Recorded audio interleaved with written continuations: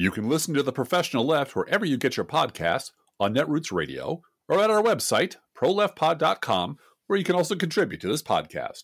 There's a PayPal button at our website, or you can mail us a letter and or contribution at P.O. Box 9133, Springfield, Illinois, 62791. This is the podcast for September 10th, 2021. It's not safe for work. Recorded live from the Cornfield Resistance, where we are changing our name to Only Politics in the Cornfield. It's The Professional Left with Driftglass and Blue Gal.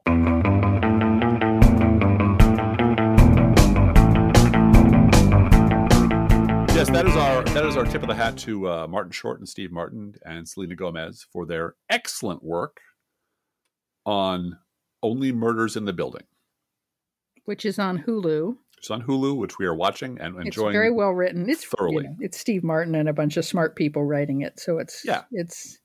I will say it is so much better than clickbait on Netflix that I can't even begin to tell you. And I'm not going to spoil clickbait for you. I watched the first 4 episodes and then the last episode, and I just was terribly, terribly disappointed. So, and I won't spoil Casablanca for the audience. I will just say, Rick shoots the Nazi. That's all I'm going to say. Just going to leave it at that. You have to fill in the rest for yourself.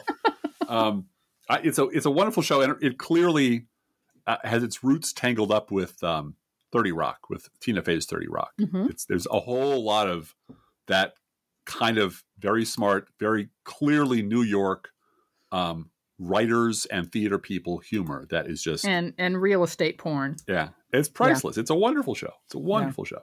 And these two guys just, and her too, the age gap works perfectly.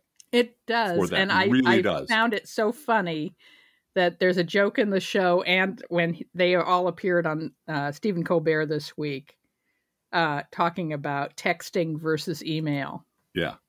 And how somehow the old fuddy-duddies just use email and sign the emails as if she doesn't know that the email. Oh, yes, I know. The email's from you. You don't have to say sincerely yours. Yeah. Yeah. But that made me think about Middle Child, who we had a long conversation with Middle Child today from college. Yes, we did. She's a freshman and got back her first Greek paper on Greek literature and looking at different kinds of love in Greek literature. And she had to write an essay about it. And she went to the writing center and got help with her theme. And she came back. She called very excited that she got an A on her paper. Yes, she crushed it.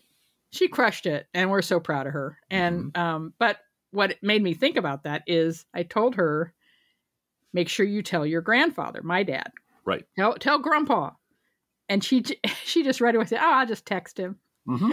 And the thing is, Grandpa's 85. Mm-hmm. And he is so good at texting that he has an amazing relationship now with, 19-year-old youngest child and, 19-year-old middle child and 18-year-old youngest child. Mm-hmm. Because he has mastered the art of texting and dinosaur emojis and monster emojis. Yeah. And so I think he's sometimes, particularly with youngest child, who's a high school senior and is never home. No. Busy, very busy. Always with friends, always out in her car, always at newspaper meetings. She's the editor-in-chief of the school paper. My children are nothing but accomplished. This is just who they are. Yeah. Nature, nurture, it's all one and the same. It's all good. But and activists, both of them are very much so. Very much activists. So. Yeah.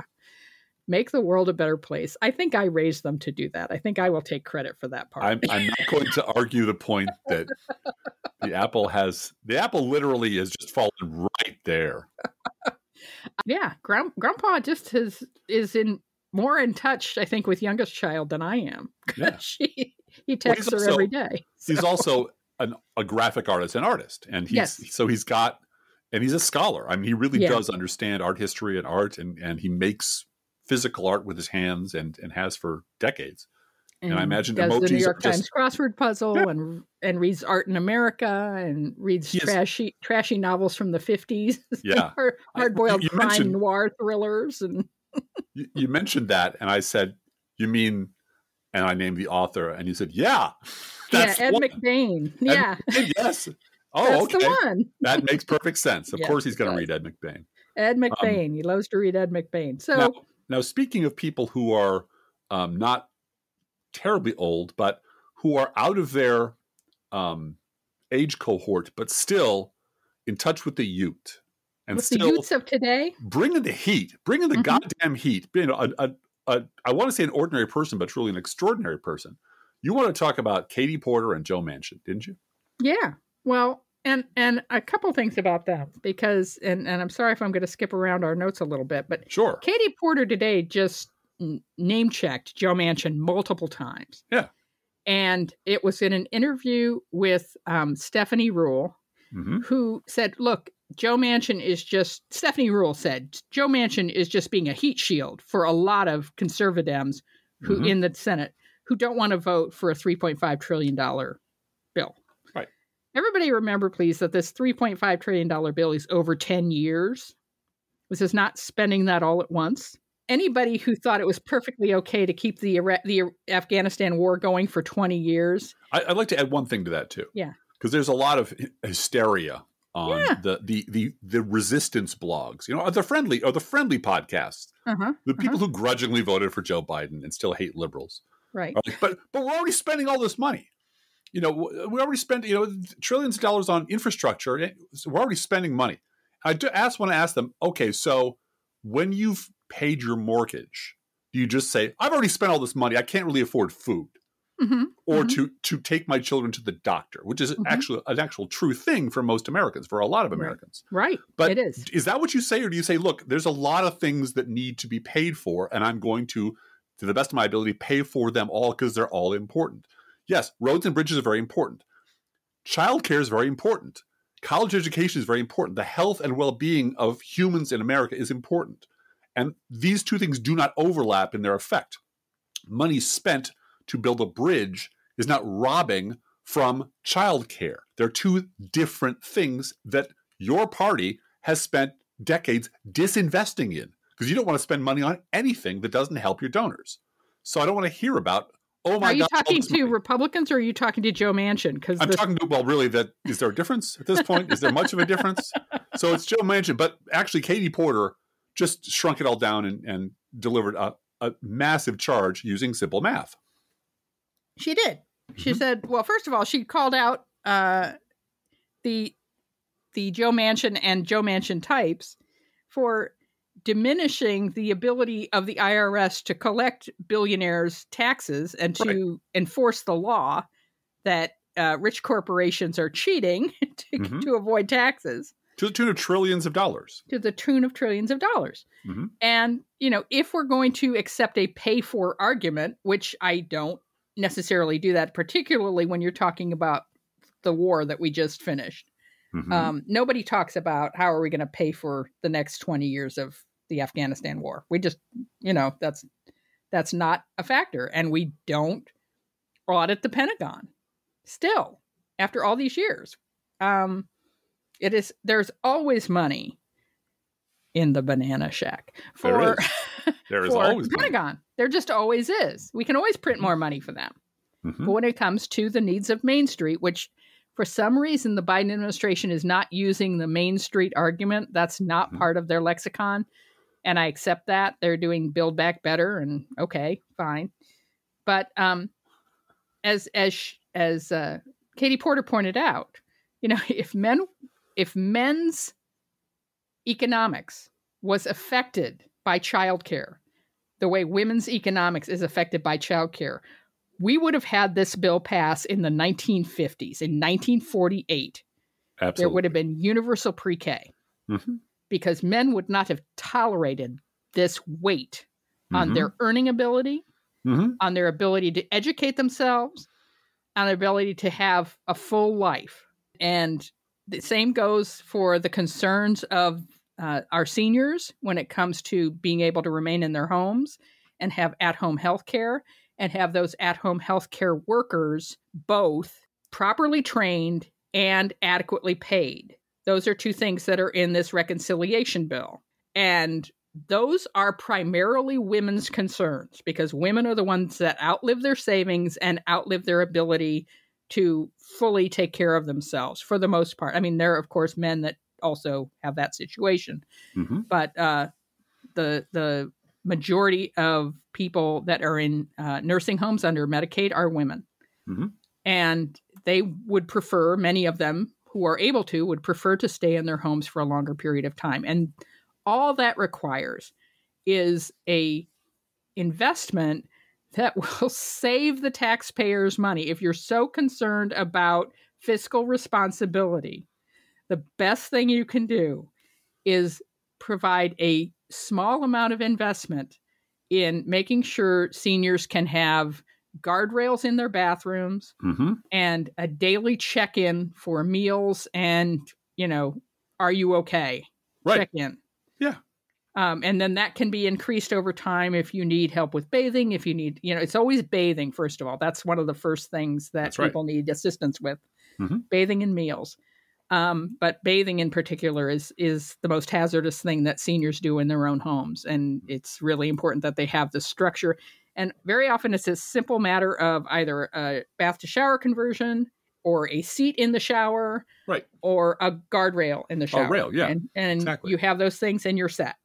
But these are just investments that if you make that, if you put a walk-in shower with a rail, and that person can stay in their home for 4 more years, that's 4 years of daily nursing care that the taxpayers are not paying for. Right. And if you're concerned, as you said, and as Ms. Porter also said, mm-hmm. if you're really concerned about paying for this shit, spend a little bit of money hiring more people at the IRS. The IRS. That we are already owed. This is not a new thing. This is simply money that has gone uncollected because we decided we didn't want to burden wealthy corporations and individuals with paying their taxes like the rest of us have to. And another great liberal woman, Elizabeth Warren, makes the point that corporations, a great many corporations, actually technically keep 2 sets of books, just like the Trump Corporation does. Yeah. They report profits to their shareholders that are different from what they report to the IRS because they make sure that every little jot and tittle that they can deduct from that profit goes in mm-hmm. their tax report. But on their report to shareholders, it's, oh no, we've got all this profit. We're massively profitable. Well, and the good idea I had sitting on the crapper today is an asset to the company worth millions of dollars. All right, can we tax it as such? Oh no, you can't tax it as such. Although I'm going to tell our shareholders that it's worth $20 million. Yeah. That was before I flushed. After I flushed, man, the ideas just kept coming. I had to sit right back down again, poop out a few more. Who knows? Yeah. So Katie Porter is just a great person to have on our team, and that's worth. That is at Crooks and Liars, and it's worth watching. It is, absolutely is. We want to congratulate 10 Grain, don't we, Driftglass? Yeah, he took a hit for the team. He still hasn't caught up with me yet, but he's getting there. I told him today he's just showing off. He's just showing 10 off. Grain is at Mock Paper Scissors. Yes. We love him, and he's a great supporter of our podcast. And he every time this podcast comes out, he's first off the block saying, "I'm listening to this," with a cute picture of a dog or a cat or an alien listening to us, and is just an incredible supporter. And he occasionally stops by Crooks and Liars and helps out with the blog roundup and all kinds of things. Yeah, all around good egg. One of the people who I'm happy to be on his team, or I'm happy to have him on my team. We're all a team, and I'm glad he's there. He did the thing you're not supposed to do, which was remember stuff, because MSNBC is currently in the process of rehabilitating all the shitheels and lunatics that are friends of people who work there. So this week, Mr. Matthew Dowd went on MSNBC, having, as I mentioned in a previous podcast, completely eradicated his entire Twitter archive. He deleted it, yes. Yeah, all gone. So no one can call about anything because there's no proof of anything except at my blog where I actually kept track of this shit. Matthew Dowd said, "We should not ever let Republicans have the words pro-life come out of their mouths. They're not pro-life." Now, do I disagree with that? Of course not. It's a simple clear statement of fact that every liberal's been saying for as long as I know. Now, this is Matthew Dowd from a source that he can't erase, which is the New York Times in 2013, not 2009, not 2004. Here's Matthew Dowd, political strategist for President George W. Bush. Oh, that's right, he was that, wasn't he? Said that Mr. Perry was on safe ground arguing for abortion restrictions in a conservative state, and that to that extent he had a winning issue. Oh, I see. It was a winning issue, and it was a safe ground for Republicans to be on when Matthew Dowd was being paid by ABC to be Mr. Both Sides Do It and Mr. Analyst and still wear his conservative hat. Mr. Tengrain put those two things together. Uh-oh. It's called a tweet. And just tweeted it out and was immediately blocked by Matthew Dowd. Yeah. Because as we know on my blog, of course, Matthew Dowd's a coward, and of course he's a fraud. But above everything else, Matthew Dowd is a fundamentally ridiculous person. I wonder if he thinks if he blocks it, that means that no one else can see your criticism of him. No, it's a leak in the bubble. Yeah. I mean, there's zero chance that people who he works with don't know about his shit. Yeah. Because they have high opinions of the many, many good things he has done. And then you bring up all the many, many, many, many bad things that he has done. And there's this resounding silence that comes back. So they know it. It's just that he's a member of the Savvy Pundit Club. Yeah. And so it is certainly embarrassing to have, disreputable liberals out there on Twitter remembering shit promiscuously and posting it, but you just block them and move on. And it does him no harm. I mean, every time he says something like this, there is just this gushing outpouring of, here's what the DNC should do. They need to hire Matthew Dowd to do messaging because he knows how to say shit that's really compelling. And my God, he knocked it out of the park again. And Democrats should listen to Matthew Dowd. I'm like, Republicans listen to Matthew Dowd. Remember, he told them it was okay to be anti-abortion. It was a safe choice and made perfect sense for the states they're in. So it's this idea that he just leapt from the head of Zeus yesterday and has no past. And the credulous boobs who watch him on TV and have no knowledge of anything he did before just said, oh, today he's a good guy. So he must have always been a good guy. Would very much like to talk to those people about investing in real estate or buying a bridge somewhere because they seem to be willing to give their loyalty to anybody who, without checking any of the fine print. And that's what we're here. That's what we're here to do. It's the same way with Democrats who think giving money to Liz Cheney is a good idea. Yeah. Just because she has a primary challenger. She's got a war chest, and she's responsible for Guantanamo Bay Prison still being open. And I'm glad she's right on the January 6th stuff, but that does not mean Democrats should be giving her money. No. Now, if you're a Democrat in Wyoming and you're very concerned about who's going to be representing you in this Congress, I understand that, and that's your prerogative. I can't speak to that. That's your race, and I'm not going to tell you what to do if you're in Wyoming. But if you're outside Wyoming and you're just, I have to throw money at Liz Cheney because she did something I like, please do a little more research and find a Democrat to donate to because Liz Cheney doesn't need your money. No, she's a Cheney. She'll always have all the money she needs, and she's a horrible person. I'm going to break it to you right now. She's not a good person. Well, and in the Matthew Dowd mode, I want to sidetrack 1 second to say, same network, same thing happening this week. You know how many times Steve Schmidt has shit the bed, right? Just blew up his own podcast. Went on and on about how important it is to fight for the Democrats, then went to work for Howard Schultz, third-party candidate, because Howard Schultz waved money in front of him. Yeah. And then got hooked up with the Lincoln Project, and there was this huge scandal, Lincoln Project, and he sort of backed off of that. And he's been kicked off of television like 3 times. And so, inevitably, Nicole Wallace, who is to him what David Gregory was to Newt Gingrich, this week asked him back. No questions asked. No fuss, no muss. And he gets on Twitter and says, I'm really looking forward to Deadline White House and MSNBC with Nicole Wallace. And he's back on television Because it doesn't matter how many times you fuck up or you lie or you get caught doing something grifty and sketchy. As long as you got a Bush regime dead ender with her own goddamn show on that network or a Joe Scarborough on that network, you are never going to be out of work because they will always come to your rescue. The only exception is Mark Halperin, who did the thing he was supposed to do. That's a crime within the House. Right. And he rubbed his wee-wee on too many people, and that you cannot be forgiven for, even though Mika Brzezinski has tried over and over again to get him back on the air. And this makes perfect sense to me, because the savvy pundit club falls apart unless you can protect each other if you fuck up, which is all the time. So, of course, Steve Schmidt has to get back on the air, because if he doesn't get back on the air, Charlie Sykes is going to start sweating a little bit. Like, what happens? I mean, I thought we had a deal. Whatever I say, whatever I do on Twitter, whatever I do anywhere, I get to come back, right? I mean, that's the deal, right? Always. And we never discuss my past, right? So just as a matter of record, I jumped outside of our notes a little bit, but I thought it was interesting that this week, Steve Schmidt's back on MSNBC because Nicole Wallace works there, period. Now, you want to talk about a much better event on The View. Well, I want to just dovetail into something that's very related to what you just said about Steve Schmidt. Mm-hmm. Which is just, and it's very brief. I just want to point out that James Carville was a political advisor to Ashraf Ghani in Afghanistan to get him elected.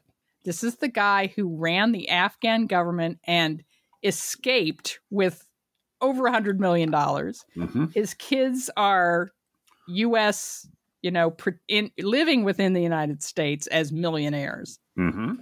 And James Carville got a paycheck from that. So these guys are, I know Driftglass likes to harp on Steve Schmidt and, those folks, all the guys from the Lincoln Project. Yeah. But they work in a field. Yes. Where you have to be soulless, I think. No, that was always my point. I agree with you completely. It's that these people are absolute utter mercenaries. Yeah, exactly. And they don't really this whole pretense that like Rick Wilson gives a shit about our democracy is nonsense. Look at his Twitter feed prior to 2015 and watch him shitting all over everything you believe in and everyone you care about in a really kind of salty, often racist way. And suddenly he was unemployable inside of the Republican Party. So it's all about making sure that gourmet kitchen is paid for. Yeah. And what they know for a fact is there'll always be another job. Right. And, because there's way too much goddamn money in politics and there are way too many consultants who just, fuck around, find a good candidate, get behind it, pretend that they were responsible for their wins. And then there's assholes like me who come around after the Lincoln Project in 2020 and say, remember when you were going to get rid of Ms. Collins? Yeah, that was going to be your thing, which you were going to clean out Susan Collins from the Senate. Yeah, you have a 0% vote, a batting average from 2020. Why are you? And by the way, your candidate before that in any election was Rubio, and then Cruz, and then before that Obama kicked your ass, and before that Obama kicked your ass again. So you've lost like for 12 straight years. So why is anyone paying you? And secondly, again, on the same subject, because I got into a back and forth with a guy named Tom Nichols on the Twitter today, or the Twitter on the social media this week. And it was that thing about I know how to win elections and Rick Wilson's smart and he knows how to win elections. That was a part of it. But it was, when you have a base of reprogrammable racist meatheads, Rick Wilson does very well. But he did nothing in the Democratic Party because we're not the people he's used to dealing with. Yeah. He's used to dealing with people that he can spin up out of fear of people being gay, people being terrorist lovers, or just subtle and not so subtle racism, and point them at the polls. Well, any moron can do that. But he decided he'd bring those skills to a party that doesn't have a racist, stupid, xenophobic, homophobic base, and try the same, ooh, I hate those guys thing, and it didn't work. Because we're not like the Republican base. So, but still, his electoral genius, according to MSNBC, knows no bounds. I'm drawing out our podcast quite a bit by bringing up all this stuff. But you also wrote up Mona Charen for me this past weekend, and she really astonished me. Yeah, I have to say, when you played that clip for me in the kitchen, I was like, I didn't think that a conservative pundit could actually bark orders at the Democratic Party and Joe Biden the way she did. Do you want to talk about for a minute what she had to say? Sure.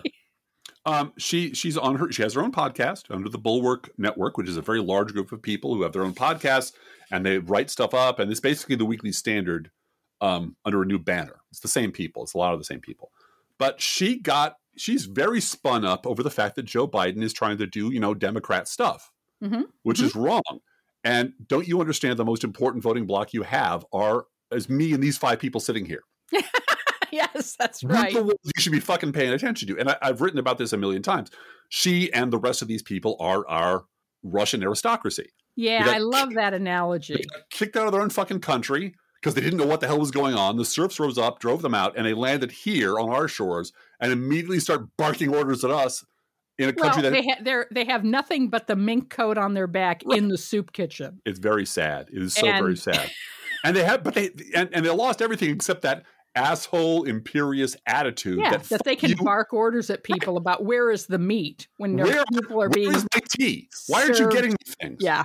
And we're all and don't you realize how difficult it was for me to leave the Republican Party 5 minutes ago and talk about them cruelly? He said, we've been doing it for 30 years and you fuckers have been shitting on us for 29 of those years. So how about you just shut up because you've been wrong about everything and you go to the kitchen and peel potatoes. That would be very useful. That'd be very useful. I need the spotlight. I need my unique genius needs to be preserved because I'm still go fundraise for Women's Whole Healthcare of Texas for a couple years.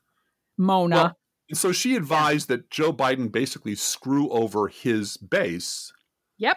Because Mike Murphy hurt Mike Murphy. Mike Murphy said he should because Mike Murphy, another Republican, campaign thug, argued that in politics you have to make your base feel a certain amount of pain, because if you give your base everything, then you're not going to win. You'll lose if you give your base everything. And I'm like, and that Joe Biden has been the left has been basically given everything, and the rest of us, the never Trumpers, the people who got him elected, have been are not being taken seriously enough, and they need to put AOC. They're so terrified that they're going to lose their tax cuts. Oh God, the left has been given too much power. Yeah. And it's why won't Biden just take the win on the first infrastructure bill, right, and then just shut up and do what we tell him to do? Yeah. And my reactions were multifaceted, which I'm not going to go into now. But one of them was really because I don't remember. I don't see Medicare for all anywhere. Nope. I don't see free college education anywhere. I don't see 100% commitment to renewable energy anywhere. I don't see a climate. There's a whole bunch of shit. And by the way, Mona, your party, the thing you're terrifying us that they might make a comeback unless we listen to your unique genius. Your party does nothing but pander to the most degenerate part of your base. I was going to say, that? By the way, President inject bleach and shine a light up your butt. Right.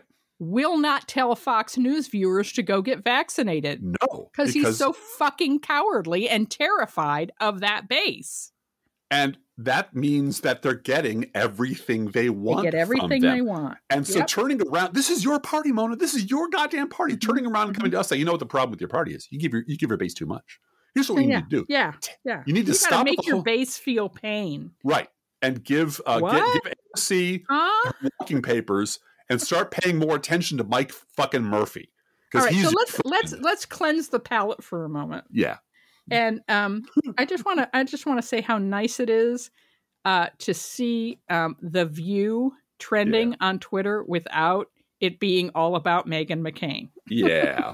They have started their 25th season without Meghan, and it is so much more intelligent and thoughtful and substantive. Even though they have conservative women on the panel who are making arguments and talking about them, it's not.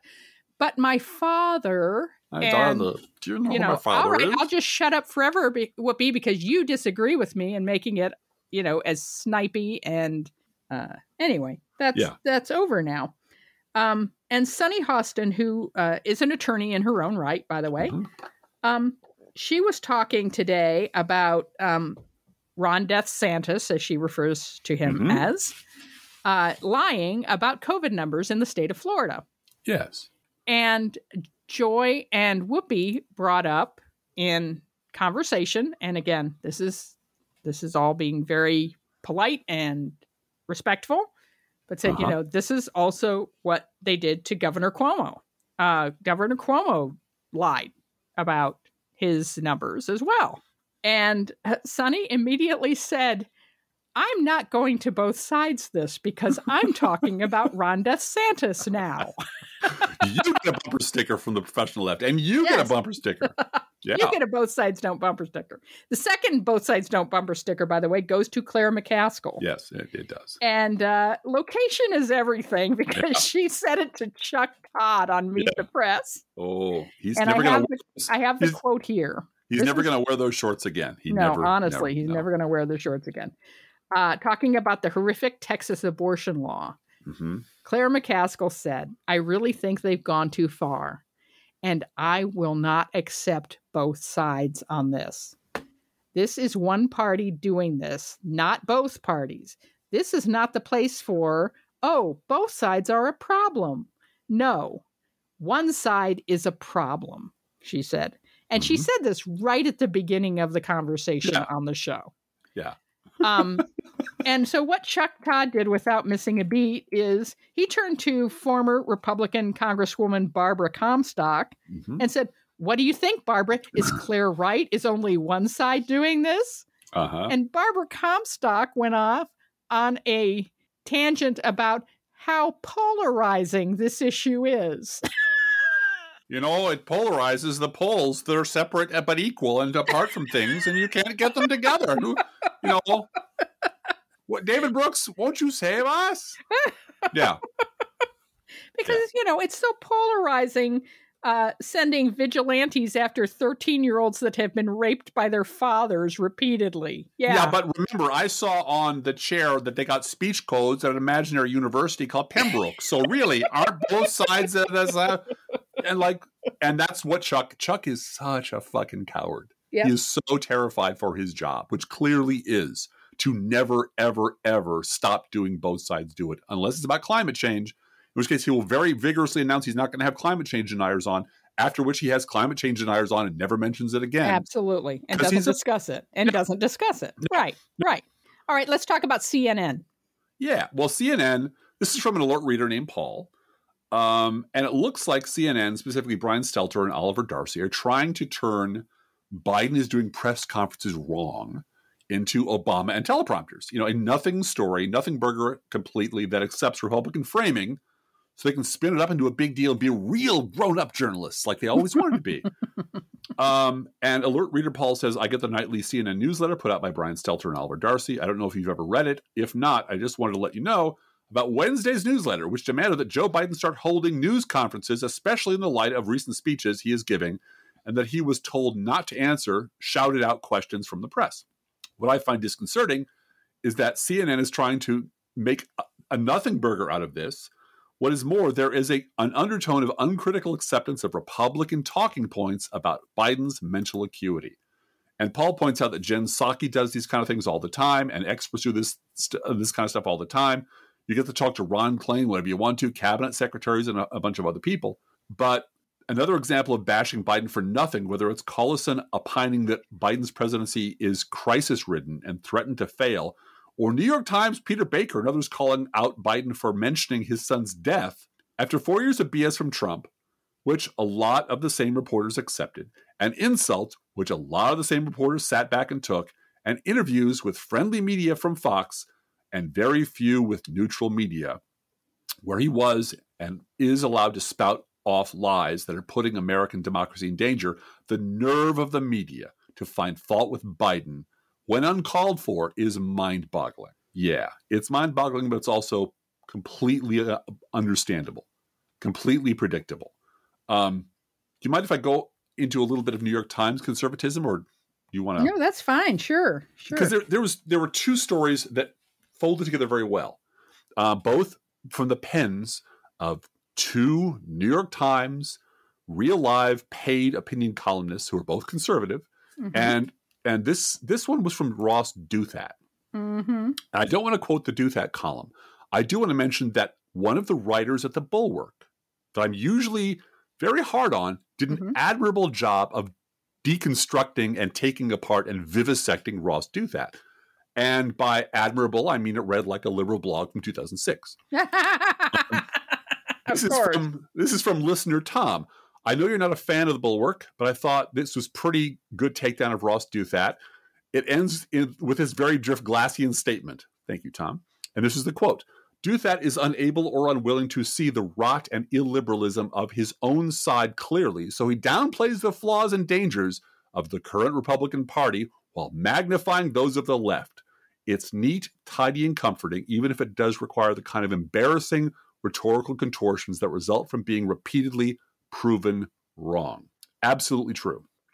And this week, actually yesterday or the day before, Brett Stevens, who you might remember as Brett Bug Stevens, confidently predicted the end of the Biden presidency.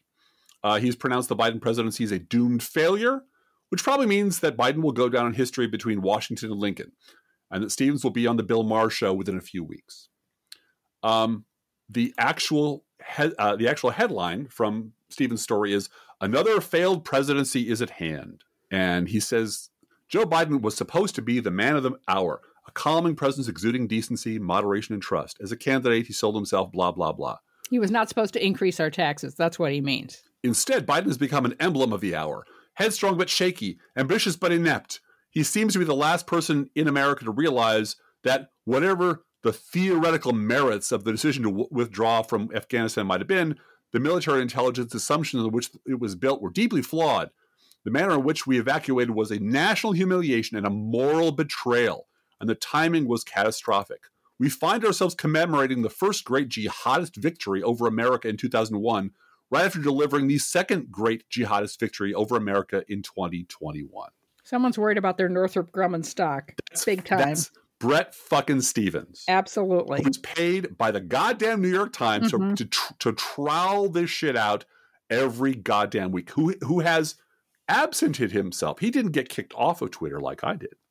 He quit Twitter because people kept pointing out what a numbskull he is and what an absolutely disingenuous asshole he is. And he decided he didn't want to hear that. And rather than change into someone who isn't those things, he just decided to do what Matthew Dowd does, which is shut out the noise. I don't have to listen to this shit. I'm paid. I got a job. I'm never going to get fired. I have friends in the industry who will always hire me. So who the fuck cares? He and Ross Douthat coming out with this shit during the same week was notable, which is why I noted it. But also, given credit where it's due, one guy at the Bulwark pulled the Douthat column apart and said, "Yeah, this is bullshit," and it should be called out as bullshit. So kudos to them. Do you want to talk about Peter Baker? Oh no, you go right ahead. Well, Peter Baker calling out Biden for mentioning his son's death too much. Yeah.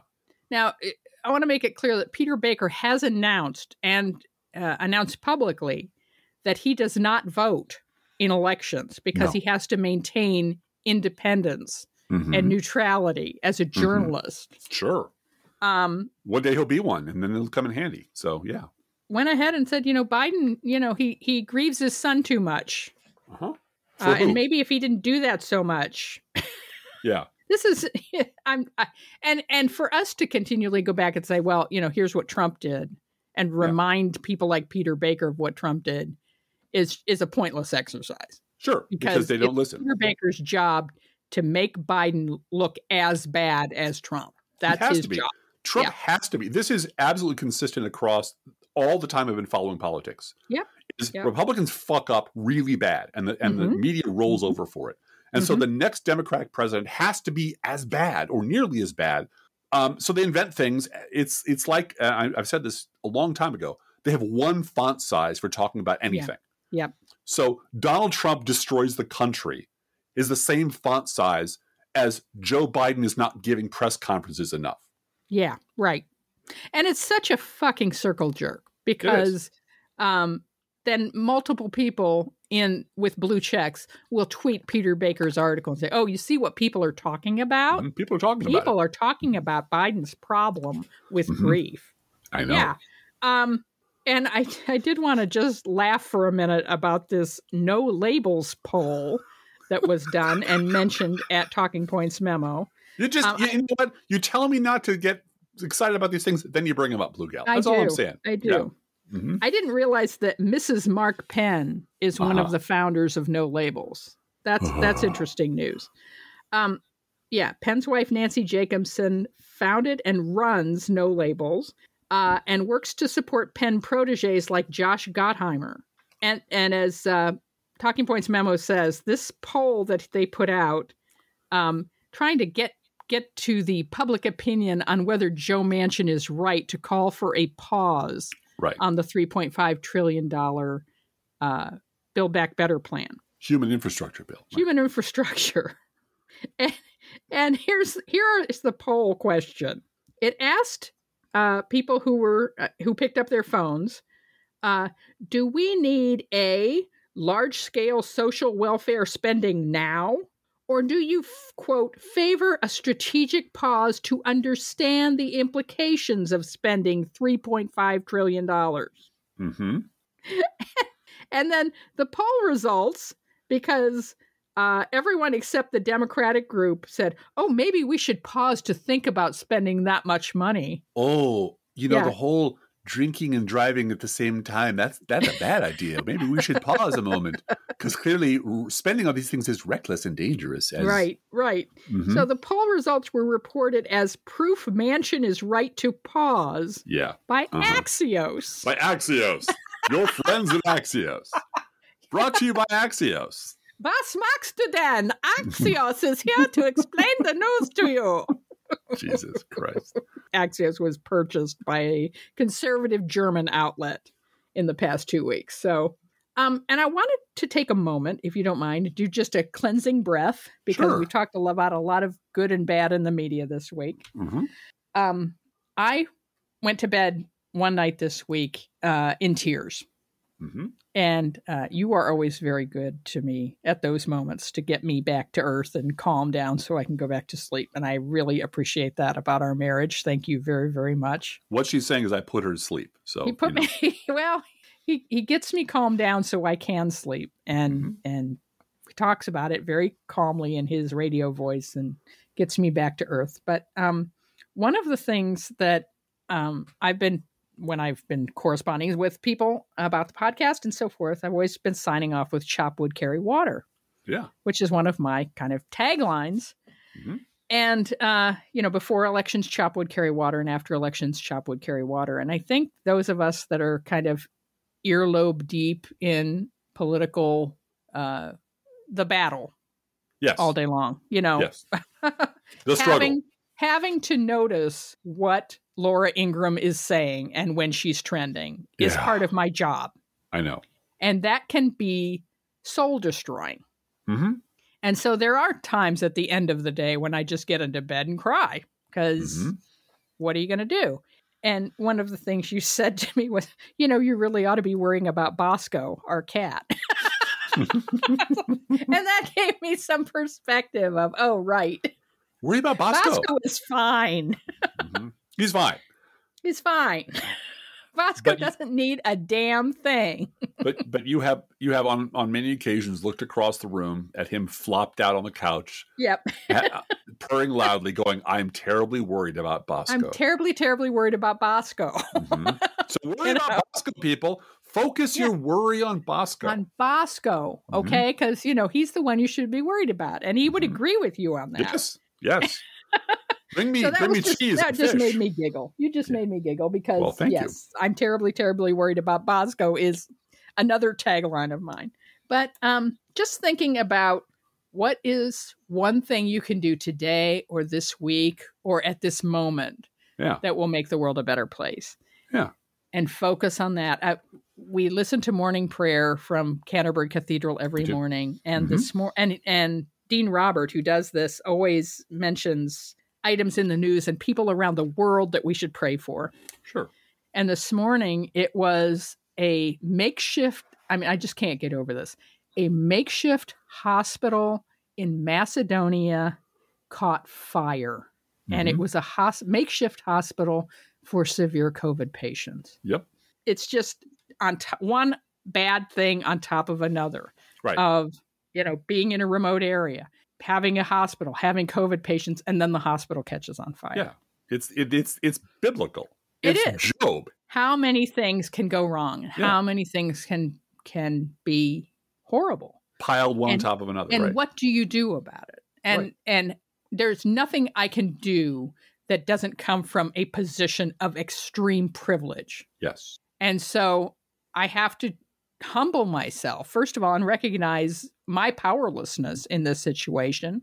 And also, what can I do? What can I, and you and I give $5 a month to UNHCR, the United Nations High Commission on Refugees. Mm-hmm. That's what I can give. And that's what I can afford to do right now. And so I make sure I do that. And we heard from one of our listeners this week, if you don't mind me sharing this. When I was young, I thought it was the big things, the great gestures that changed the world. Then I understood evolution and the true nature regarding the passing of time and realized that the accumulation of small changes are things that I could do. Trying to make the world better, or at least not worse, bit by bit. I worked for 44 years as a lab technician, moving things in the world of methemoglobin research a fraction forwards. I made some students a little bit safer and perhaps more tolerant and understanding of older people, meaning me. Equally, I changed, and the words and experiences of others impacted me, as it should be for all, but unfortunately that isn't the case for some who simply want the world never to change, so their advantages are always theirs and theirs only. And this scientist, who is a podcast listener, works in the field of methemoglobin, which is a kind of hemoglobin that doesn't carry oxygen.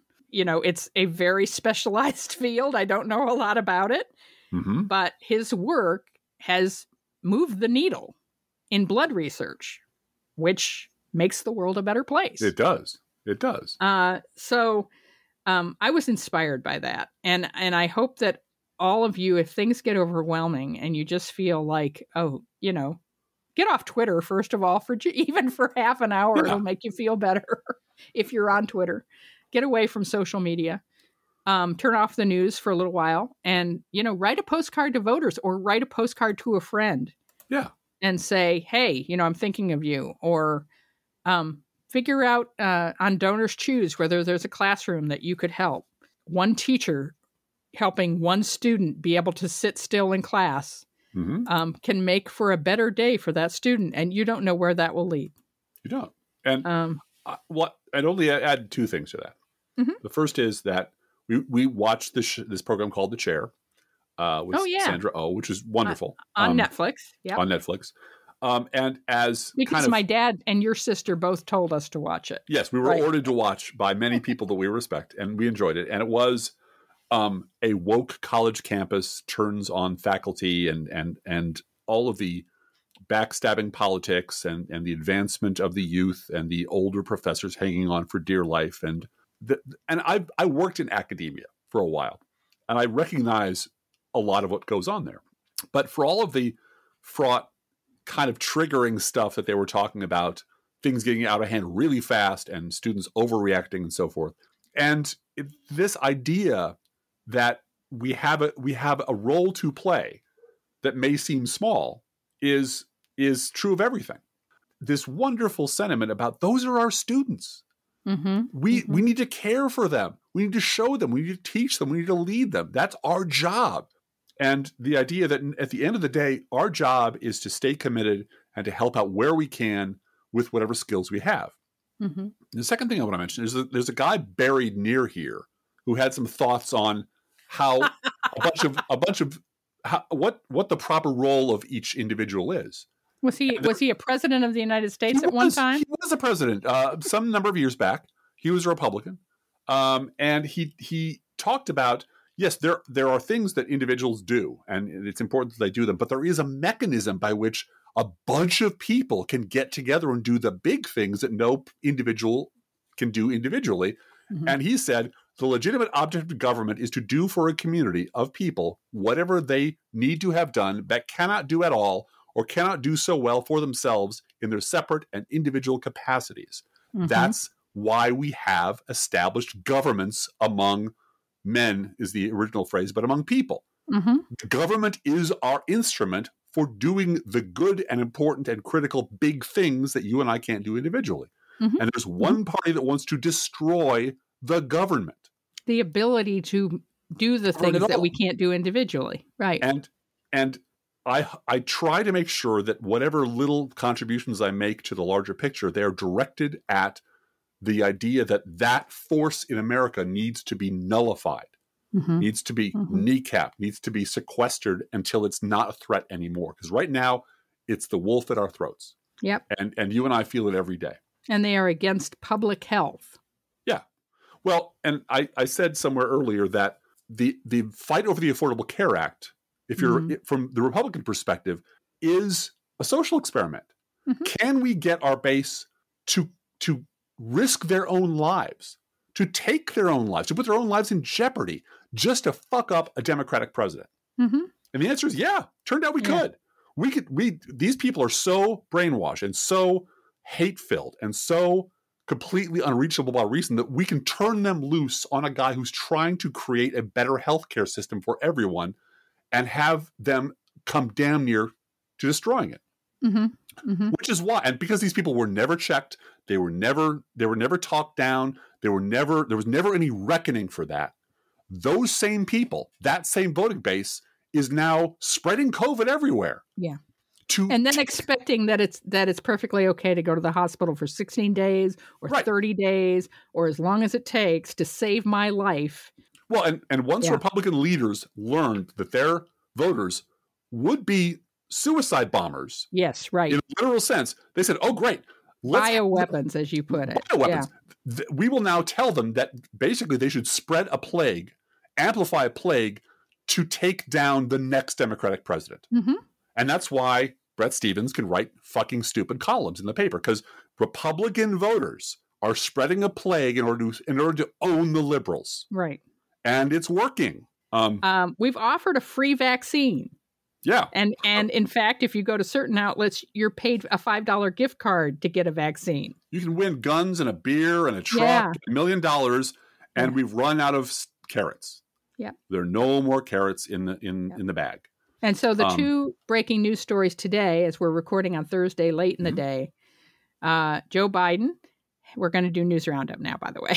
Joe Biden is now using the muscle of the Labor Department to require employers who have over 100 employees to either require vaccinations or weekly COVID tests and paid time off to do those things. The U.S. surpassed more than 40 million total cases of the coronavirus, about a fifth of the global total. COVID-19 deaths in the United States have climbed to a 7-day average of about 1,500 people a day. In early July, the 7-day average of daily deaths was in the low 200s. The Biden administration will also provide loans for businesses impacted by prolonged pandemic, among other measures. What Joe Biden said today was, our patience is wearing thin and refusal has cost us all. And then he added, some of the biggest companies are already requiring this, even Fox News. Yes. Now, that will never make it onto Fox News, but I'm very glad that the President of the United States is no longer pretending that this is just some sort of amorphous problem that is shared equally by all, and if we all just join hands. No. This problem is being caused by those fuckers over there, and we need to force them to stop being this way. And there are ways we can do that without strapping them down and injecting them. We can make it really unpleasant for them if they're not vaccinated and if they don't wear masks. And we should do that. And I still think, as much as I hate to say it, people who have family members like that need to tell them Thanksgiving is canceled. Yeah, we're not coming. Canceled. You're not coming here. No, birthdays, Thanksgiving, weddings, everything. We're not doing a goddamn thing. Right. Now, everyone knows what happened in Texas. That's been covered to great extent. Jed Legum has an article which has no surprises in it. I'll include the link at the podcast. But this one paragraph shouldn't surprise anyone. The politicians who sponsored Texas's abortion ban are backed by some of the nation's most prominent corporations. These same corporations hold themselves out as champions of women's rights. Isn't that predictable? House Republicans are pretending to investigate Hunter Biden's art sale to distract from the actual congressional committees that are sifting through their January 6th insurrection text messages. Attorney General Merrick Garland said the Justice Department is exploring, quote, all options, unquote, to challenge Texas's restrictive abortion law. And he came out swinging today in terms of the vigilante portion of that bill, that you cannot hire average citizens to enforce an unconstitutional abridgment of women's rights. I've said this before. I'll say it again. This is the moment for Quentin Tarantino to come up with bounty law. I'm just saying. That's right. Just saying. Absolutely. I can see a whole thing. Yes.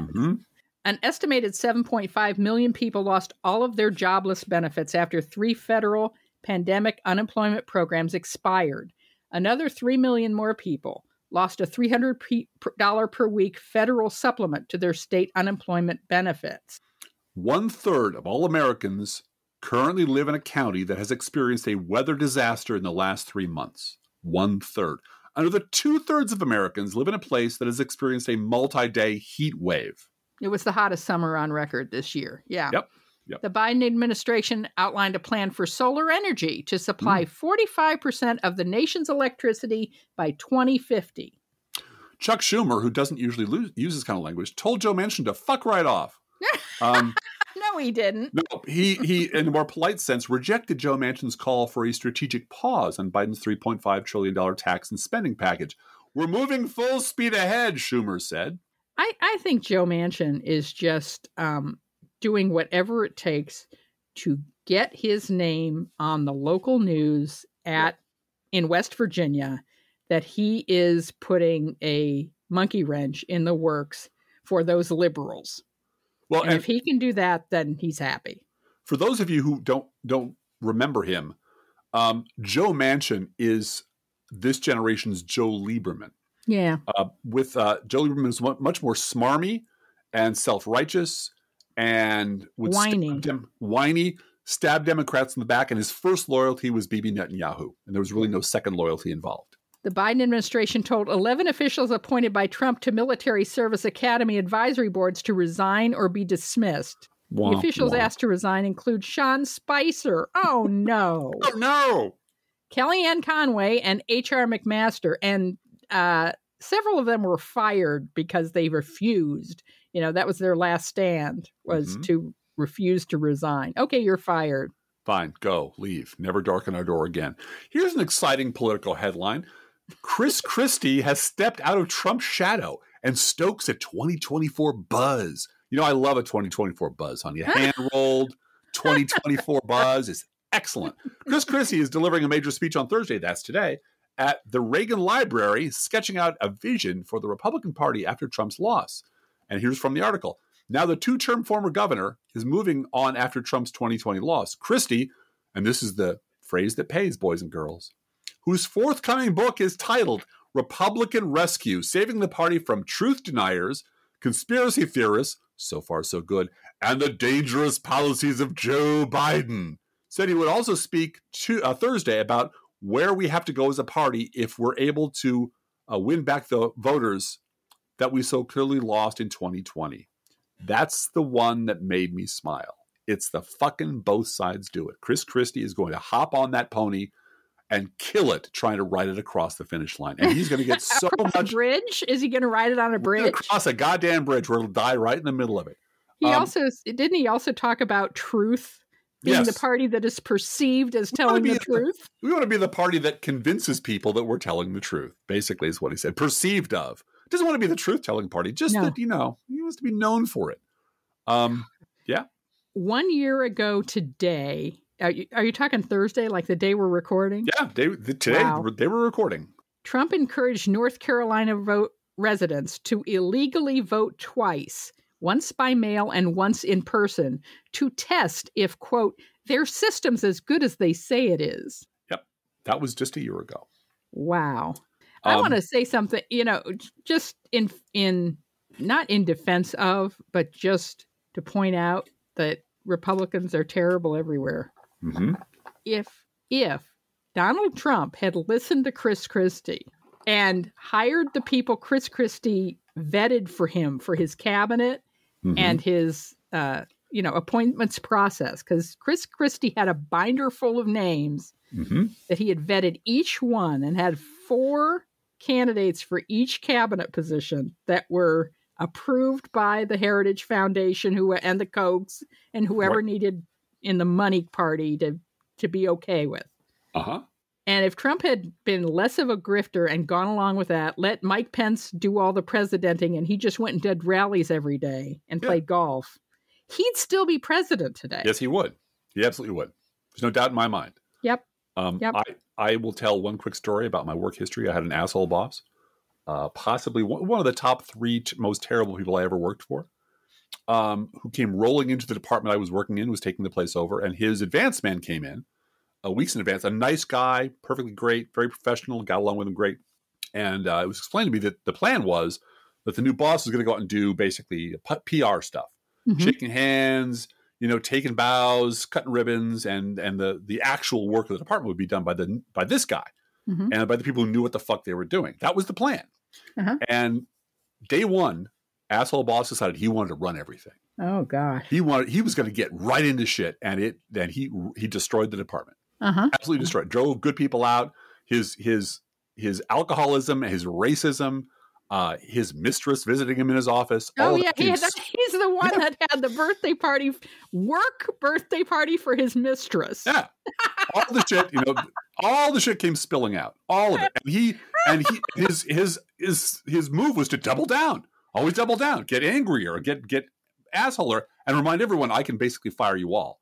Yeah, that really was one for the record books when you have a work birthday party for your girlfriend who is not your wife. Basically, you're mandating your employees to come and celebrate your mistress's birthday. That was amazing. That's an amazing story. Like a month after being invited to your house for Christmas to meet your wife and kids. Meet your wife. Oh. Yeah. No, it was just awful. But it was such a clear, this guy has no goddamn business, but he could have run that department for years if he had done ribbon cuttings.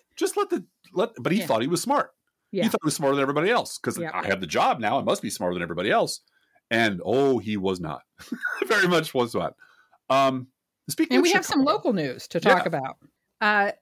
This was on Facebook, and just I love that someone posted this on Facebook because I would like to nail this story to the door of every white-owned bungalow in the city of Springfield.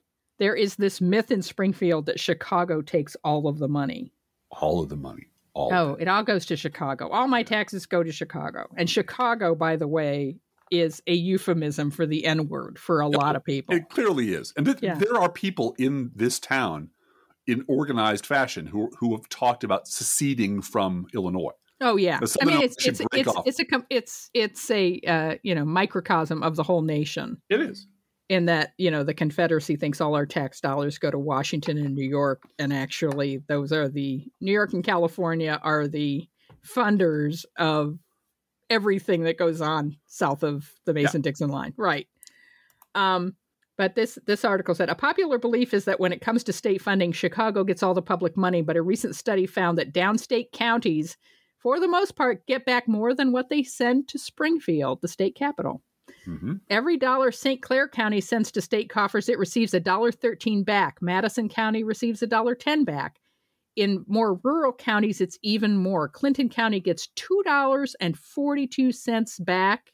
And Randolph County gets $3.08 back for every dollar it sends to the state capital. Goddamn moochers is what I say. Unbelievable. And you have a headline from today's paper that you wanted to share. I want to compare and contrast 2 headlines. One is from the Bloomington Normal Pantagraph, and one is from our local rag, which is, as I've mentioned before, 4 pages long. 2 of them are sports and obituaries, and a bunch of rip and read stuff from places that are far away from where we live. For example, this is the best one this week, hands down. The headline is Wisconsin Cranberry Harvest About Average. That's it. That was a headline. Wisconsin Cranberry Harvest About Average. I'm like, okay, so it's from Wisconsin. It's about cranberries. And the news is that there's no news. Let's run with it, Jimmy. That'll turn them. That'll turn the world on its ear. And like, you know what? I get the fact that you fired all of your reporters and you've downsized and you basically the building itself has been up for sale for 2 years. There really is no local paper. There's a ghost of it. Look on the bright side, Driftglass. There's no shortage of Wisconsin cranberries. That's true. I was worried about that for about a minute. Because what with Thanksgiving coming up and everyone having to have separate Thanksgivings because of COVID assholes, thank you very much. But it's about average. So, don't you worry your pretty little heads about the cranberry situation. By the way, cranberry situation was the name of my high school garage band.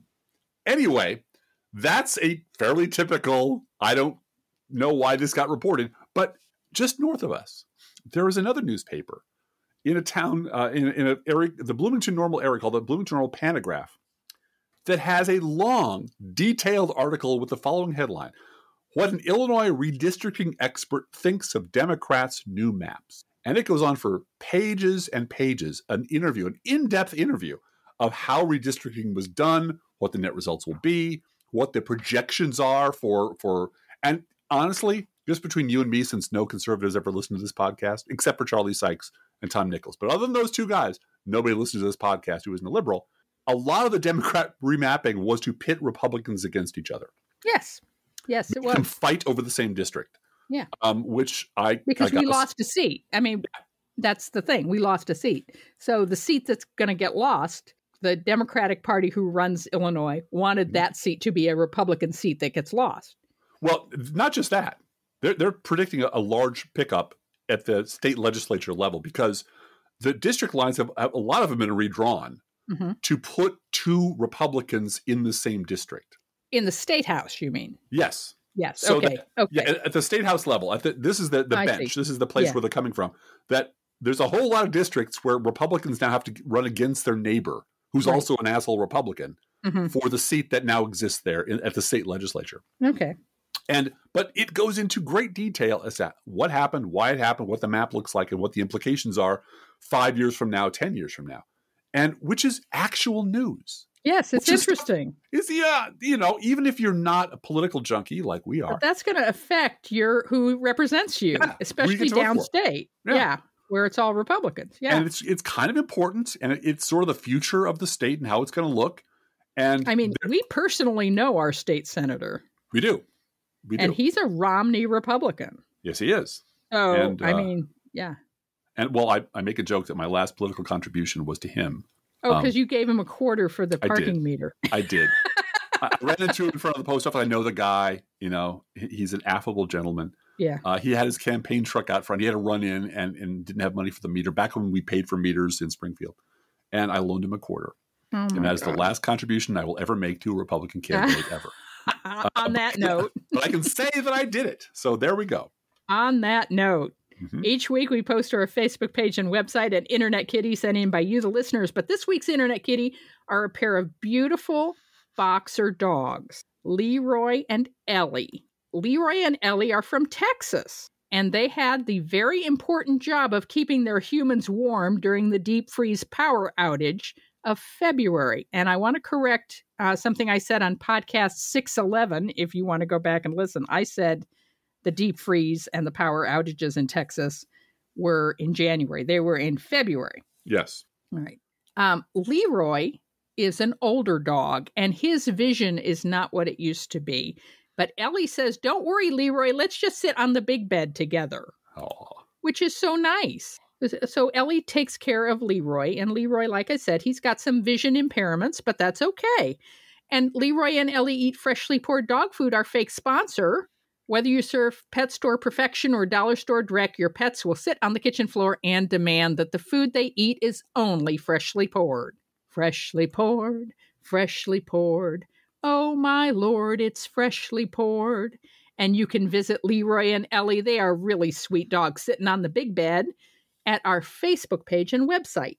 And you can send your Internet Kitty dog or other pet to us at our email address, proleftpodcast@gmail.com, or you can also write to both of us. Feel free to write us. We love hearing from you. Be aware that if you write us at any of our addresses, we reserve the right to read your email or U.S. Postal Service. Go, Postal Unions. let her on the air unless you say otherwise. Hashtag fire to joy already. Just do it. Don't forget our gourmet coffee guideline. If you can afford to buy an espresso-based beverage for yourself, buy one for us. This is not charity. This is our job, and it's a labor of love. And I want to thank everyone who donated to the GoFundMe to pay my medical bills. We reached our goal. Yay! Yay! What a burden lifted from my shoulders, and I am so grateful to you. Thank you. Approximately 1% of our listeners support this podcast with a contribution, and you can too. See our website, proleftpod.com, for details. Both our PayPal and postal address information, merch. We've got Both Sides Don't bumper stickers. We do. All of it is there at proleftpod.com.